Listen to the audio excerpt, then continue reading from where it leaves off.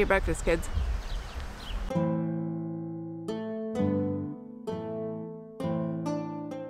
Croeso, friends. Welcome back to Opus L&I, where we still do Viking stuff. It's still June, which means that it's still Pride, which means that we're still doing queer stuff.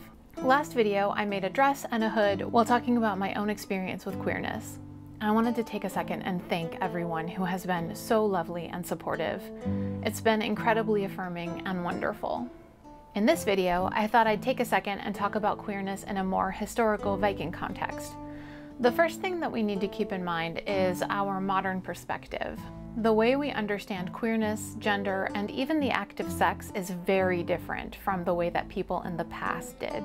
I could spend hours talking about Viking gender roles and the ways in which people transgressed them, and which of those ways was more socially accepted than others.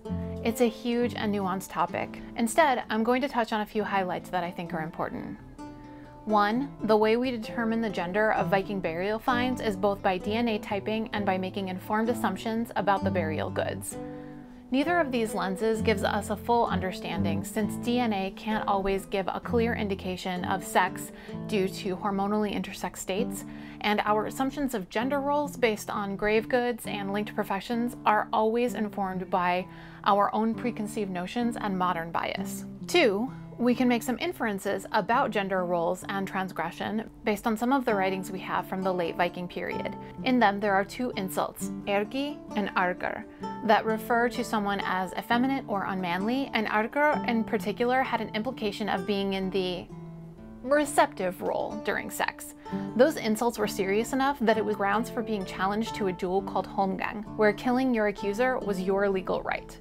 While it's not written explicitly that men engaged in homoerotic activity, the fact that these insults exist indicate that those kinds of relationships and encounters did take place. 3. It was also possible for women to step into male-dominated spheres in certain situations. Widows not only inherited money, but also the position as head of household or family clan until and unless she remarried. Burial finds at Birka, Sweden also seem to indicate that some women held military authority, although again, these finds conflate chromosomal sex with gender. And 4. It's also important to note that all of these recorded social mores come from post-conversion Scandinavia.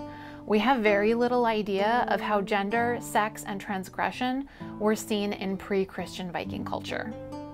And I do want to end by reiterating that finding resonance with pre-modern queerness is incredibly valuable for the modern LGBTQIA community, and it helps push back against the image of Vikings created and upheld by white supremacy and toxic masculinity. The Vikings were an incredibly diverse people with a cosmopolitan, comparatively progressive, and nuanced society that deserves more than to be reduced to being the poster children for white fascists. For more easily accessible information about queer Vikings, I highly recommend Amy Jefford Franks' podcast, Vikings Are Gay, which can be found in just about every podcast aggregator out there, and I'll also put the link in the description box below. Okay, so let's talk about the actual project for this week's video. Like I said last time, my goal is to create a Viking kit that reflected the colors of the demisexual pride flag, but also could be easily integrated into my planned Viking capsule wardrobe. I do want to take a second and talk about my priorities when I create clothing for myself. I've talked about how my own personal goal is historically adequate. That means that I'm not generally sewing clothes on an experimental archaeology reconstruction level. I totally understand and applaud people whose joy is working at that level of reproduction, but that is not often my jam. I'm looking to create something that gives a reasonable silhouette, will not bankrupt me, and can be completed in a reasonable amount of time. And that last one is particularly important to me because, as you may have noticed, I release videos every 2 weeks. And if I'm doing a deep dive on reconstruction with original practice, including processing, spinning, weaving, and dyeing the fabric and thread, which is the only way to be as accurate as possible, I'd release maybe 2 videos a year. And if I did that, I'd miss you. That said, I did really enjoy diving into the archaeological research with this project. So everyone go grab your cuppa. This week, in belated honor of Juneteenth, I am drinking Once Upon a Time by Fairy Tale Teas, a Black-owned tea company with an amazing fantasy twist. This tea tastes like hazelnut and vanilla and is dusted with edible glitter because gays love to sparkle. But if that isn't your jam, you can get it and their other flavors pixie dust free as well, and I will make sure to link that down in the description. Let's get into it.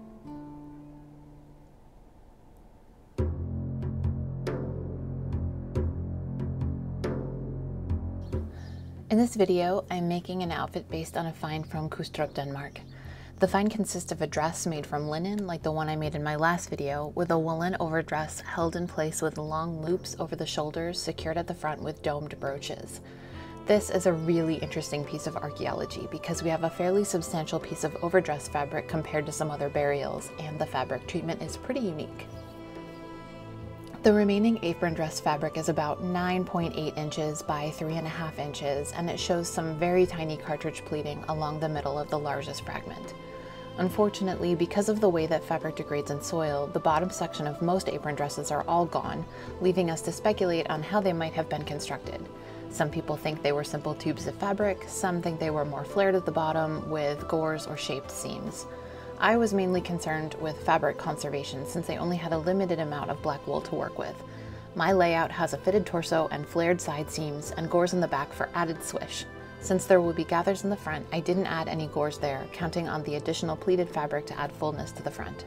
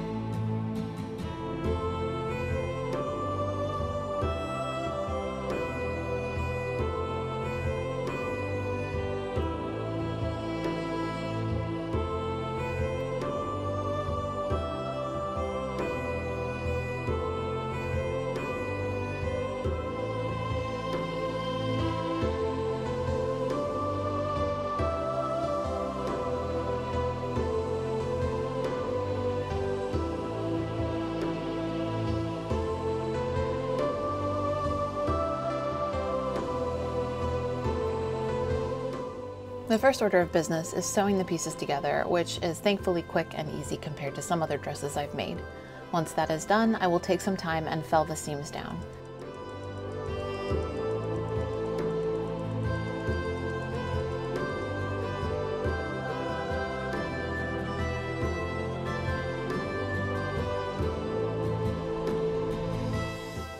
I'm not going to bother double folding them because I've already washed this wool, so it's less prone to fraying. I just want to make sure that the seam allowances lay flat.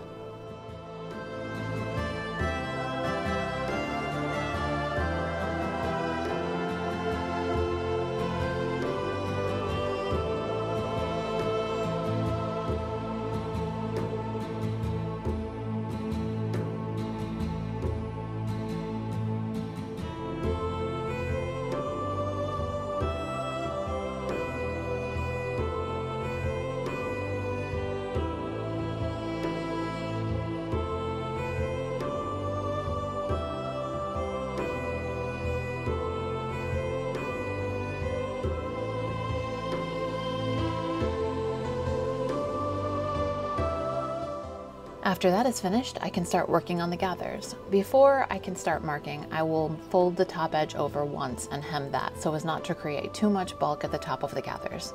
This is also how the Køstrup dress was hemmed at the top as well.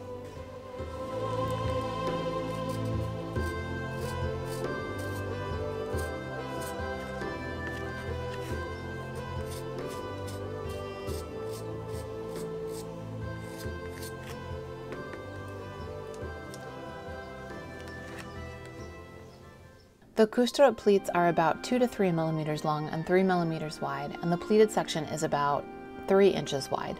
My pleats ended up being bigger, about 5 to 6 millimeters deep and 3 millimeters wide because in my test swatch, I found it hard to manipulate the fabric when the gathers were that small.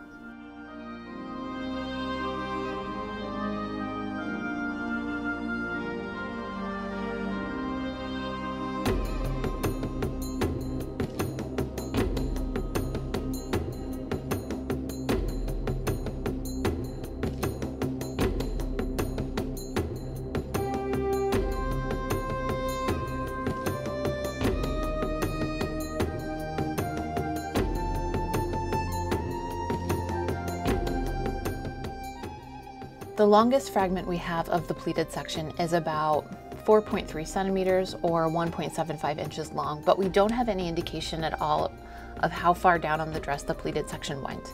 I did some quick figuring and decided that I wanted the pleated section to end just below my chest at the empire waist level. I marked out a long grid measuring 6.5 inches from the top of the dress with horizontal lines every 3/4 inch or so, and vertical lines every 1/4 inch. And then I will run gathering stitches along every horizontal line at the intersection so that when I pull them tight, I will have very even, neat, parallel pleats.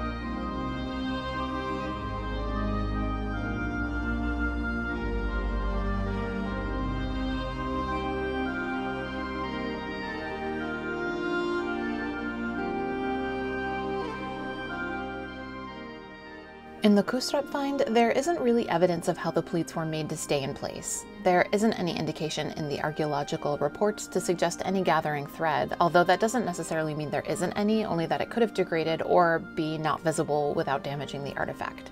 Some people have suggested gathering the fabric and then steaming it into place before removing that thread.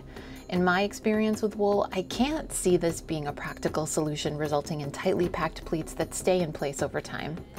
I chose to focus on the look and security of the gathers rather than experimenting with hidden pleating techniques. So after running 11 lines of silk buttonhole twist gathering threads and securing them into place, I used the tail ends of those threads to sew lines of tiny back stitches along each gathering thread, securing the pleats into place from the back.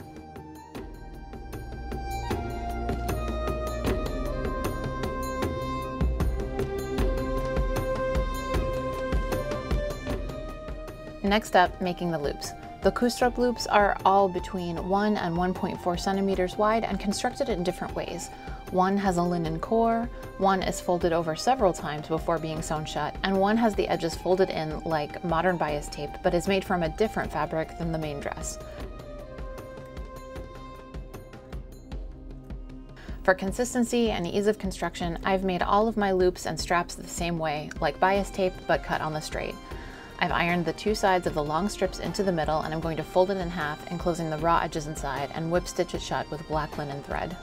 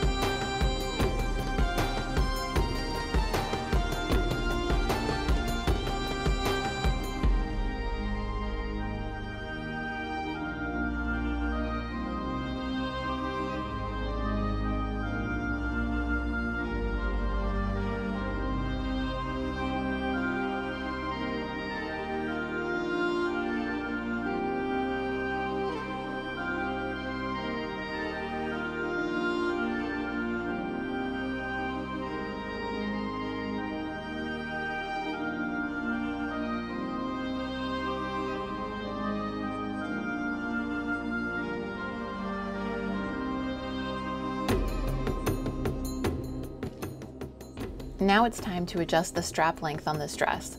Because of the way that the straps are constructed, short loops in front and long loops in the back, they need to be adjusted from the back, which is difficult when I have to do my own fittings. So what I'll do is sew the short loops into place in the front because those won't change length, and then pin the back loops in place but not sew them down. As you can see, the straps are indeed too long, so I will put the brooches on the straps as if they are finished and then pull up one side of the strap until it is at the length that it should be in order to hold the dress together. And then I'm going to pin the two sides of the strap together, which gives me a loop where one side is longer than the other. Then I can take the dress off and adjust the straps in the back to be the same length before sewing them down.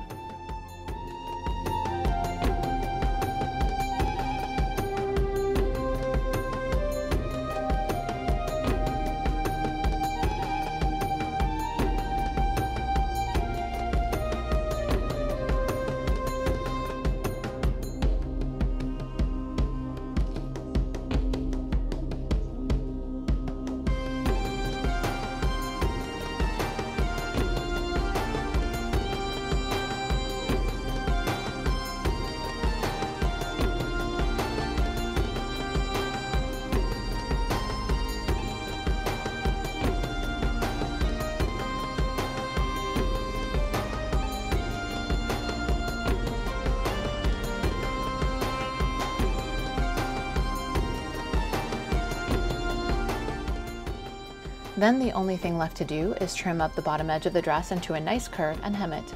Again, this is all speculative since we have no idea how long apron dresses were or how they were hemmed. I've opted for a simple twice-turned half-inch hem felled in place with black linen thread from Burnley & Trowbridge.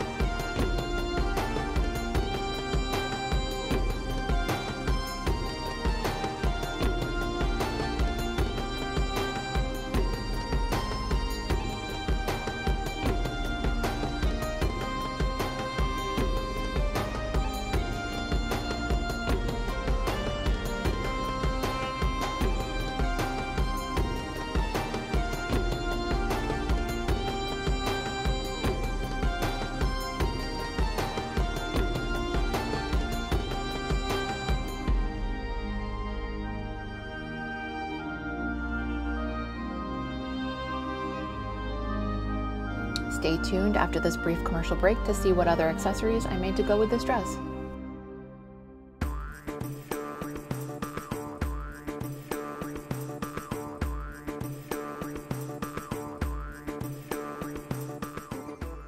The tablet woven band from the Køstrup find is lovely, but a bit above my current skill level, and I don't quite have enough time to put in the practice to build that skill before this video is coming out. So instead, I found a tablet woven band from Mammen, Denmark, from about the same time that I feel confident that I can achieve.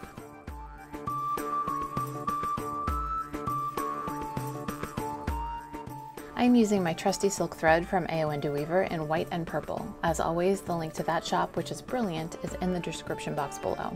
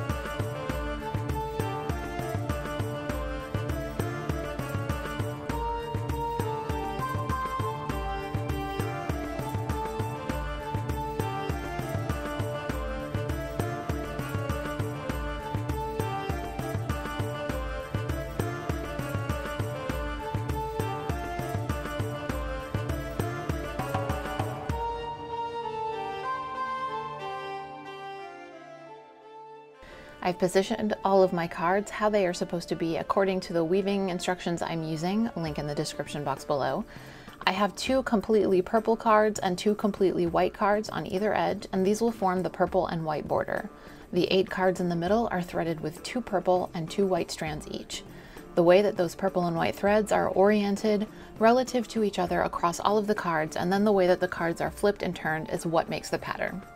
I'm not going to get into a huge explanation of how tablet weaving works, since this is just a smaller part of a larger project, but I do have plans to make at least one dedicated tablet weaving project wherein I will go into the technical things in more depth.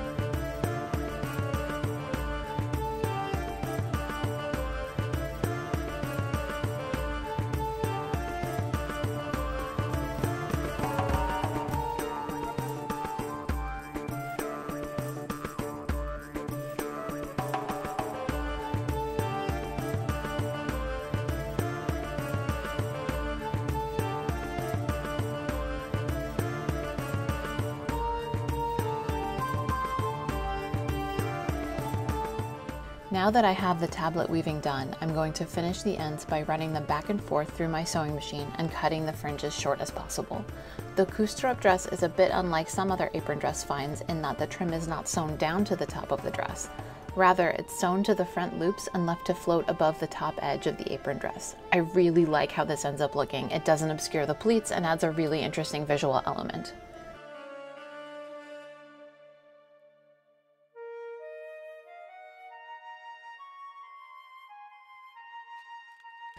Many burial finds, including Køstrup, show beads scattered around the chest area. Some of them are worn as necklaces, some were bead festoons strung between the turtle brooches. I knew I wanted to make a pride-themed bead festoon, but I wasn't sure whether I wanted to continue the demisexual theme or go with bisexual or queer pride.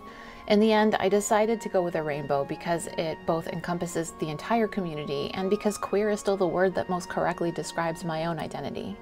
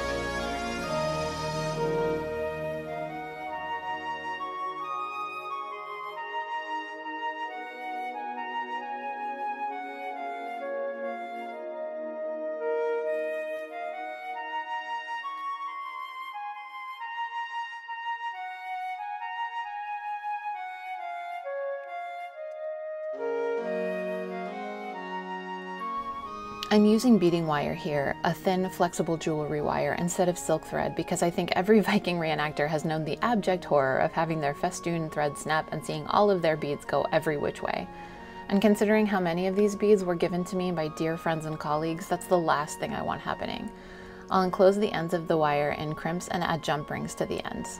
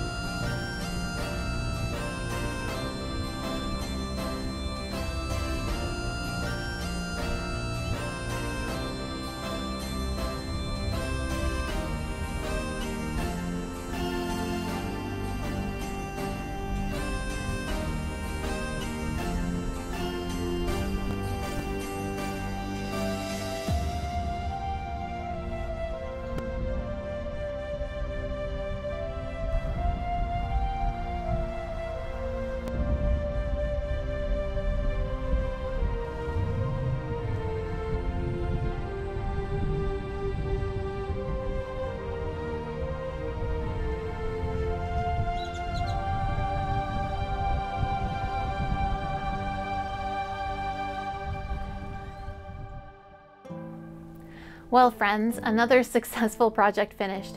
Thank you all for your kind patience listening to me geeking out about two of my favorite things, queer history and historical clothing. Thank you also for being such a wonderful community and supporting and uplifting the good we want to see in the world. I am so proud of our little corner of the internet where we have decided to take a stand on the side of the marginalized communities who deserve care and recognition. Just a couple of brief things before I sign off. I know I keep bringing this up, but COSI is just around the corner in August. We are going to be having a badge collecting game and private Discord, as well as all of the videos, social media events, and panels that we had last year at CocoVid. Also, a little bit further out, I will be teaching at this year's second Tournament of Defense event in Bellevue, Texas in November. I'm really excited to be presenting in such august company as Matthew Nagy of The Modern Maker and others. I will be teaching two classes, one on gores, gussets, and godets, and the other on a very brief history of queerness in pre-Enlightenment Europe.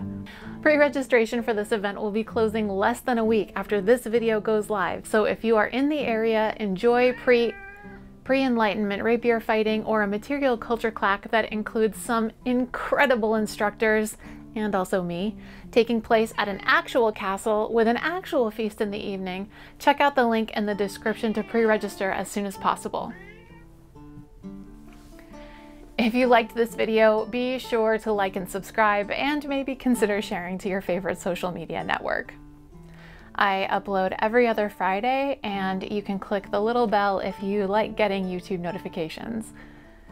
If you would like to find me on other social media, I am at Opus LNI everywhere, and I will put all of those links in the description box below, along with a link to my Ko-fi, which has exclusive content for donors, as well as my web shop if you would like to help support the channel a little bit more directly. Until next time, be kind, do the work, continue supporting marginalized people, and keep creating. Hwyl!